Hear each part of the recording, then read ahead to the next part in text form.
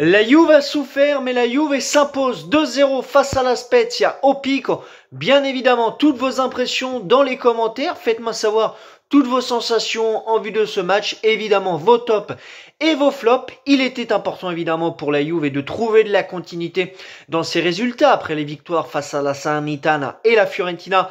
En Serie A, évidemment qu'il ne fallait pas s'arrêter face au 17e du classement. Évidemment que les 3 points sont extrêmement précieux. Début signé Moeskin et Angel Di Maria. Mais les amis, on a très certainement assisté encore une fois à un match d'une pauvreté technique absolue. Assez impressionnante. Dans l'ensemble, la Juve a souffert. J'ai débuté cette vidéo avec le mot souffert, puisque selon moi, c'est la vérité. La Juve a souffert face à la Spezia 17e de Serie A. Il y a eu énormément d'occasions pour les locaux ce soir, énormément d'occasions, et très certainement que si en face il y a des attaquants un peu plus présents, plus forts face au but, la Juve ne s'en sort pas avec 0 but. Donc c'est un petit peu l'arbre qui cache la forêt de cette soirée, mais la Juve peut s'estimer très heureuse, très heureuse. Est-ce que c'est normal d'autant souffrir face au 17e du classement? La réalité semble être non. La première mi-temps, les amis, c'est un gag collectif dans l'ensemble, alors que j'ai vu les statistiques du match qui m'ont semblé assez révélatrices, c'est-à-dire que la Spezia quitte ce match avec 519 passes au total. La Juve conclut ce match avec 370 passes, même pas 400 effectuées, soit plus de 110 passes de plus pour la Spezia. C'est assez révélateur du fait que la Juve a accepté, certes, de ne pas avoir le ballon, mais le gros point négatif, c'est que la Juve a souffert et elle ne peut pas autant souffrir. Comme je disais, la première mi-temps est un gag collectif, c'est-à-dire qu'il n'y avait rien qui fonctionnait. Un milieu de terrain totalement absent à Paredes. On ne savait pas si Paredes était une mezzala, s'il allait jouer dans une position de legista. Et en 45 minutes, les amis, j'ai pas compris. Je ne peux pas vous donner la réponse tant ça a été extrêmement brouillon. Locatelli qui a eu du mal à faire marcher la machine et là aussi beaucoup de mal à se réveiller, et Juve qui a fait que reculer.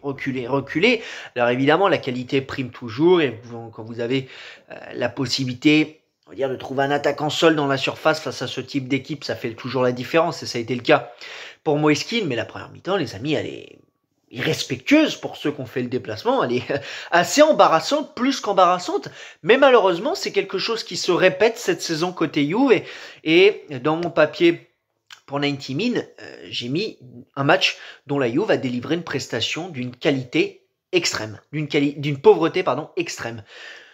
C'est pas possible, vous pouvez pas délivrer une telle prestation, encore une fois, parce que vous ne savez pas ce qui peut se cacher derrière. Il y a des vrais risques. Ce soir, la Juve peut s'estimer heureuse d'être tombée face à une Spezia qui a été très maladroite face au but. Très maladroite. Alors certes, on n'avait pas Enzola comme titulaire, mais même lorsqu'il est rentré, le Français n'a pas forcément bien fait, mais ça a été une Juve qui a énormément concédé. C'est très certainement, face à un promu, l'un des matchs où la Juve a le plus concédé lors des 10 dernières années.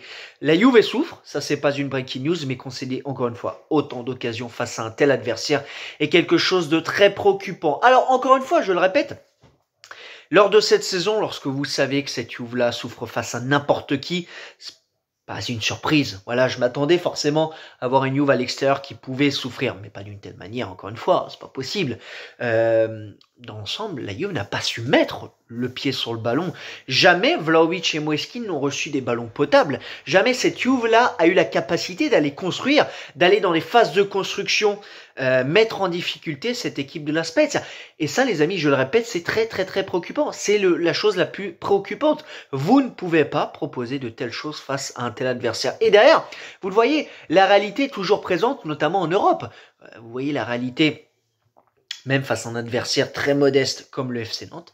D'ailleurs, vous mettez dans des situations compliquées. La seconde période, les amis, elle est peut-être un peu moins pire, mais et encore, je pense que je suis même gentil, mais elle est encore une fois très embarrassante. Et c'est là où la Juve a le plus souffert en seconde période. La Spezia a eu 4, 5, 6 grosses occasions de tête, plusieurs fois. Alors, encore une fois, je le répète, il y a eu cette chance énorme, d'une, de tomber sur des attaquants qui n'ont pas su trouver la ligne de mire, et deux, de tomber sur un Mattia Perin, les amis, qui confirme encore une fois qu'il est un gardien extraordinaire et qui n'est pas numéro 2, ou du moins qu'officiellement il est numéro 2, mais qu'en vrai, c'est un numéro 1.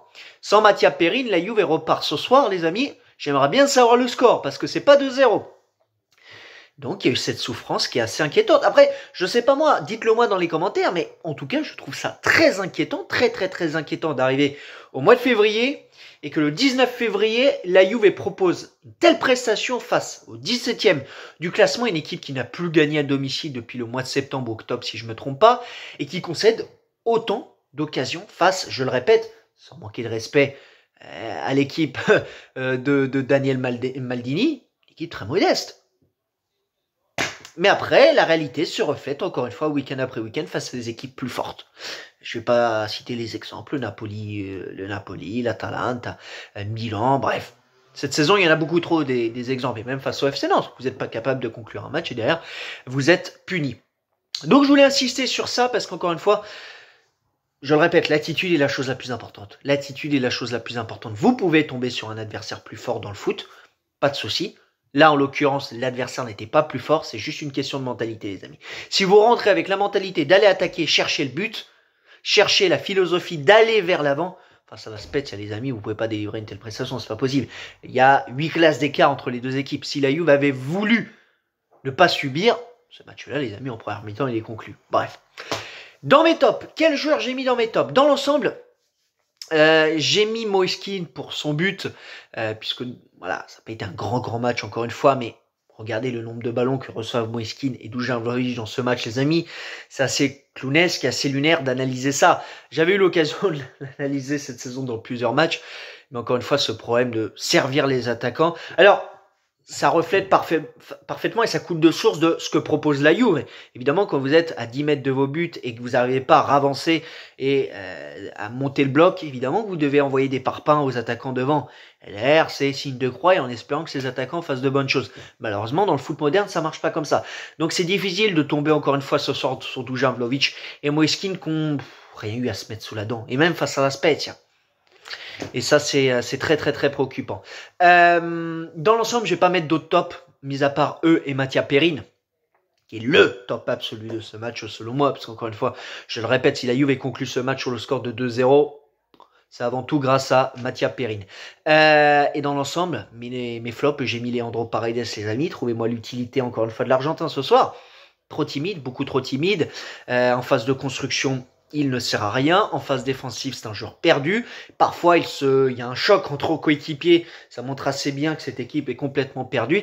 Et dans un milieu de terrain qui a besoin de cadrage. Et Leandro Paredes, que ça soit dans cette position de legista ou dans cette position de mezzala, s'il a réellement évolué, j'ai toujours pas compris s'il a évolué dans cette position-là, mais c'est embarrassant. C'est embarrassant d'arriver au mois de février, le 19 février, en train d'analyser week-end après week-end, soit des entrées, soit des titularisations loupées de la part de Paredes. La prestation de Locatelli n'est pas bonne non plus. Loin de là, alors il y a ce carton qui conditionne son match dès la 25e seconde, si je me trompe pas, il sera suspendu face au Taureau. Mais j'attendais plus de la part de Manuel Locatelli, surtout dans cette position de mezzala, les amis.